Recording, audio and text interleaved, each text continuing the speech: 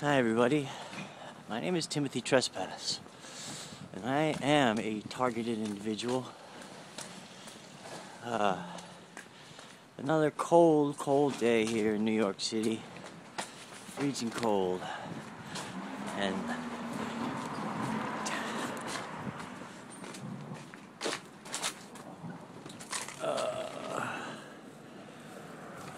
anyway, I'm always looking in the garbage. Why am I always looking in the garbage? Because I don't have anything. I don't have any money. I don't have any income. So I can't really buy much. Occasionally I can buy something. But most of what I have comes out of the garbage.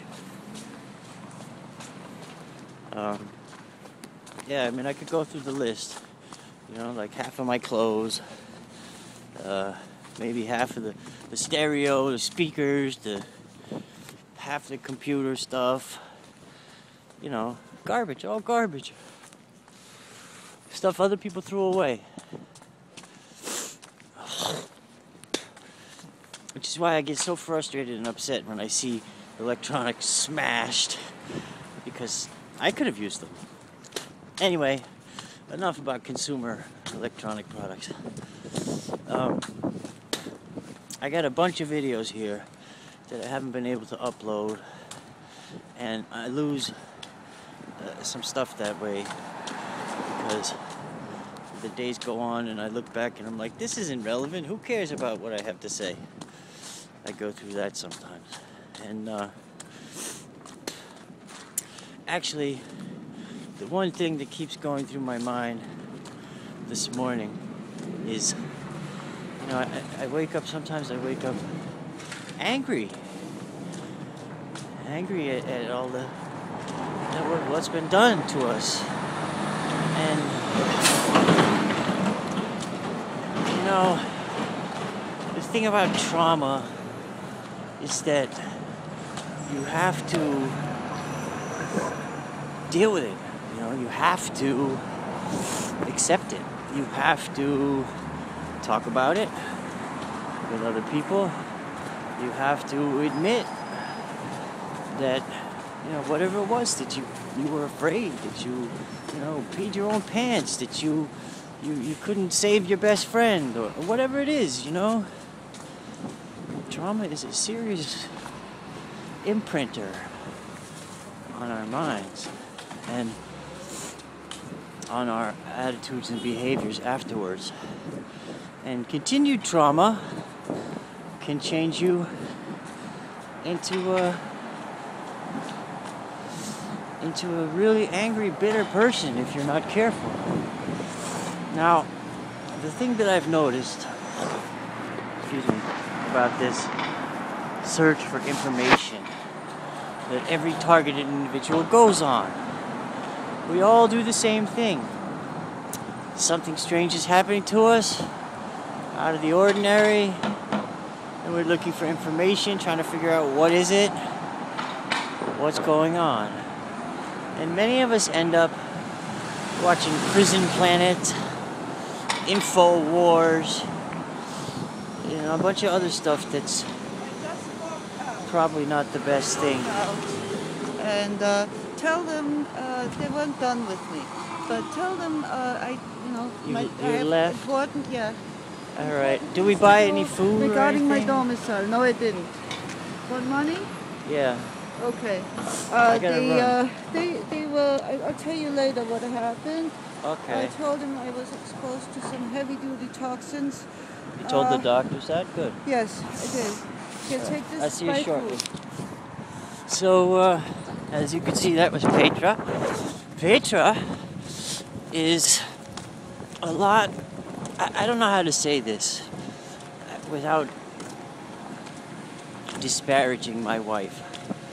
Petra has a different attitude about this.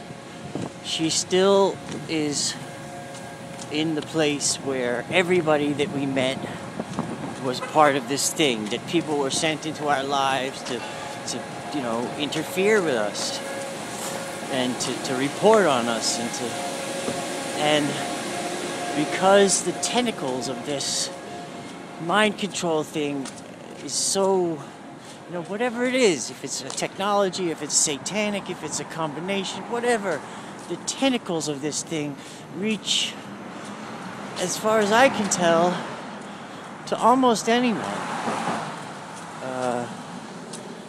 There are, for one person, always these signs, renting a room for one person. Okay, sorry to digress. You know, she still is in the place where everybody is part of the conspiracy. And I just am not gonna go there anymore. I know that there are two divisions in my life. One of them is the quote-unquote real world, or rather the old world. Reality, I call it, but it's the consensual, you know, of everybody else. The stuff that happens to you that everyone can explain away and, you know, seems normal and whatever. And the people who don't understand anything about this, the ones that when you talk to them they get angry and afraid. And so she's still acting from a place where everybody's involved and everybody knows everything. And I'm acting from a place where not everybody's involved. There's two separations. There's the mind control people who fuck with us and monitor everything we see and say and do and go into the minds of others around us and make them hate us, and however this thing works. And you know, she thinks that the voice to skull, the group of people in her head that are you know, constantly bombarding her with criticism and comments, and because they hear everything she's thinking that everybody else does too. And you know, I could be misunderstanding her explanation because she's very together and very level-headed, but these people have a way of getting into your psyche and causing you to question yourself and others. And you know, I've seen examples of them using people's voices of the people that you love, you know, on the phone, you know, you're talking to this person and you think it's your, you know, whoever, and it's not, or something, you know. And then there's the fact that we're going through this traumatic thing and we're so traumatized and hyper-vigilant and all the other things that come from that, that people around us can feel that and they react to our suspicion and fear and hypervigilance, and this thing can perpetuate itself like a snowball. I'm telling you, it is either a drug, a radio frequency effect, or a biological you know, result of an organism's parasitic influence in your body, either what it's putting out or doing, whatever, that we experience the world as though we're on LSD or something of that nature. I don't know if they're doing this to everybody, but I'm telling you, straight from my heart, they were drugging me for years before I even knew. They were zapping me for years before I even knew. They had given me morgellons, and I had this thing living in me for years before I even knew. Though, you know, it wasn't until the doses got so high that they, you know, they were trying to fry our brains that we noticed that we were being covertly drugged. Or the result was the same, however it was happening. And a lot of people don't realize this, that they're being drugged, or the effect is the same. You know, the world starts getting very strange, and you start getting, you know, reactions, neuroses, and anxieties, angers, whatever it is that your personality type is designed to release from your subconscious. This is another story. It's a big topic, and something else I want to talk to you about. Thanks for watching. God bless you all. I'm sorry we have to go through this. Let's go through it together, because it's the only way we're going to survive. The world is not the way we thought it was anymore.